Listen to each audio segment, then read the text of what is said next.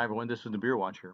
It's November 12th, 2016, and I'm showing you today some new material that NASA's been working out. New material, new ultra-thin optical devices shape light in exotic ways. So in this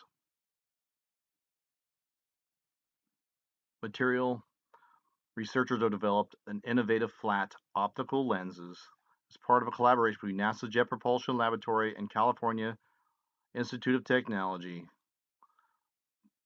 And I'm going to cut to the chase on this one, but they use, instead of glass, they use silicon nanopillars precisely ranged into a honeycomb pattern to control the path and properties of passing light waves. Application, now check this out.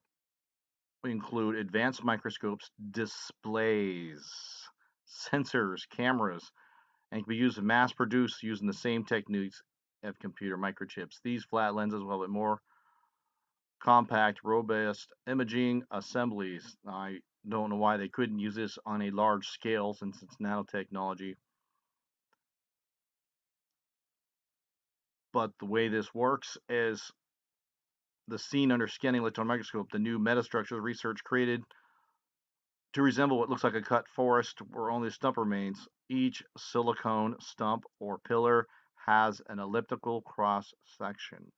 And by carefully varying the diameter of each of these pillars and rotating them around their axis, scientists are able to simultaneously manipulate and polarization of passing light. So let's go back and look at this. Manipulation and passing of light. Hope you can see this. I'll leave a link in the description that they can change the diameter and rotate each of these independently. Since it acts like a display, that would like a TV set. So ultralight, they could roll us up billions, just a few billionths of an inch in thickness, and these are nano, so that would also be a billionth. Next, I would like to show you, again, let me zoom in on this picture here, and you can see this light passing through it vertically on this plane and reshaping this light, and this would be the new focal point as it wave shapes the wave of light, which has electromagnetic properties. So next I'd like to show you this time-lapse video over Australia, which this seems to be coming. Let's just run the time-lapse video and we can see this lens, not a planet, because we could see light passing through it and see the light diffracting on this other side of it right here, going through it. Okay, so again, it shows a couple times. See the rainbow effect here is that shaping the light through this, each of these prisms, very light. And then we can see as this thing passes through on the other side, I continue to capture this time lapse, and it is being seen in different places of the Earth. This thing is in a similar stable orbit. I still believe it to following the Nemesis star or different planets.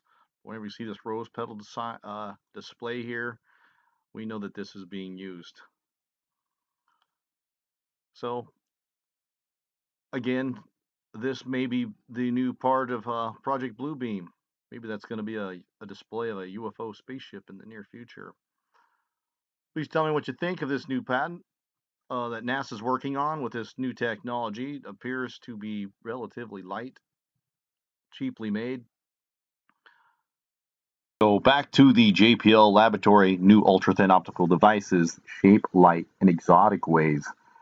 And they may not say it here, but it is basically magnetic wave shaping. Since light has magnetic properties along its wave, it can be shaped and delayed. Now, each of these nanopillars can change in diameter and rotate independently, creating either one large focal lens or millions of separate ones. This is on the nanoscale.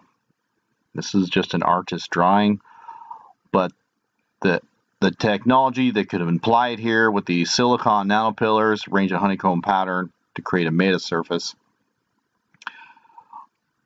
has an amazing set. This thing could, check this out, these flat lenses will help make more compact and robust imaging assemblies on a large scale basis, even polarization of light waves and redirecting light waves. Again, here we have another company that's working on a similar project, ultra thin lenses. Why are they so focused on that? See, that's how they do this. They get other companies to make this stuff, take their technology without knowing the real reason why they're making this product. With this ultra-thin, distortion-free flat lens could replace bulky lenses, bulky glass lenses. Look how it's taking the incoming light through these gold antennas, concentric rings. Looks a lot like the Fresnel lens, doesn't it? And as the light comes through to this focal point by phase shifting this light, this is the new focal point, or point where light is seen. See, the light's coming off. We can see this. This is the unseen. This is where it's now visible. This could actually act as a display also, because we're talking nanoscale here. And this would basically act as like a 3D pixel. Imagine what they could do if they had this in outer space. Sounds like Project Bluebeam to me. They're very display system. These 83-inch touchscreens ain't got nothing what these things can do in outer space. The miniaturization electronics particular has electronic sensors which digital images are captured, has digital cameras to shrink to such a degree that they're now standardized. Well, now they've taken it to a whole new level because they've gotten away from distortion. Now they're using phase shifting, magnetic wave shaping of the lenses by changing the light path, time it takes to pass through the two nano thin layer of gold. So the new lens, starting with an ultra thin wafer of silicon, we plated with nanometer of thin gold. They stripped away parts of the gold. Is that interesting?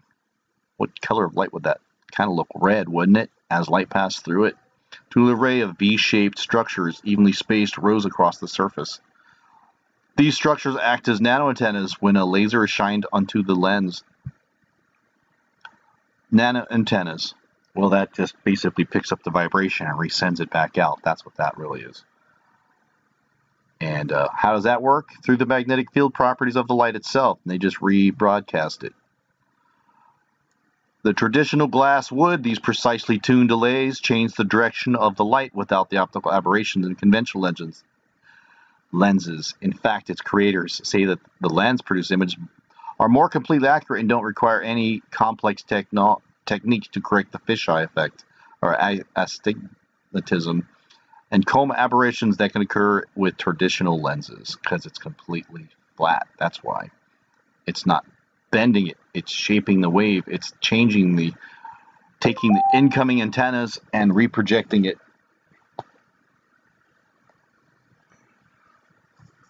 Wow. Who's guy can check this out, man? This is some awesome stuff.